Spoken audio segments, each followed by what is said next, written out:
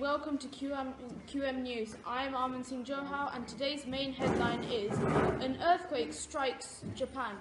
This earthquake was located in Osaka Bay and struck Japan around 5:46 a.m. We now go to our live correspondent Ivan Lee, who is currently filming an interview with local geologist Keshav Gupta. I am now joined live by local geologist Keshav Gupta. Now, Keshav, tell me, what was the damage estimated to be to rebuild all the houses? Probably around 60 billion at the current state, and just looking even more, there is more damage. Do you know how much it would to how many people are affected by this?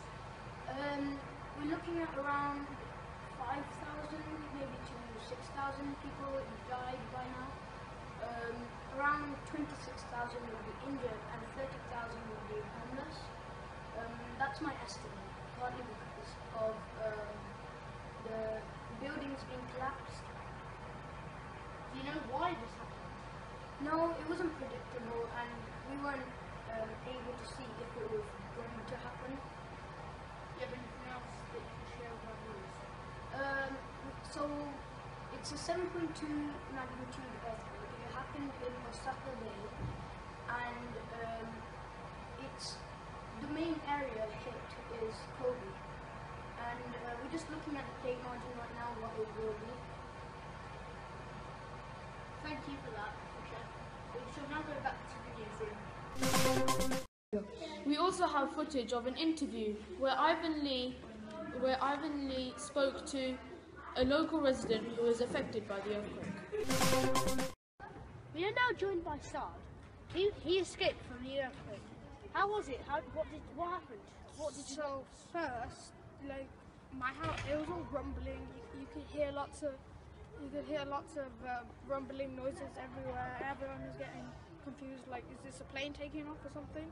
And then it carried on for a few minutes, and everyone was started getting scared because buildings were kind of collapsing, and they knew it was something serious, and it was an earthquake.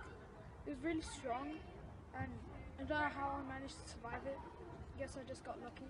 Did you really fall into one of the gaps? Did your family or friends? Just like, it's kind of, we don't know where, like, I don't know where it started, but like we definitely felt it really, really powerful, and it was just really scary. Did you lost the words now? Kind of. Is there anything else you want to say about it? I just think that the government should like kind of enforce buildings better, because there need to be stronger buildings, otherwise just kind of stop people dying. You can hear in the tone that this is a very upset man.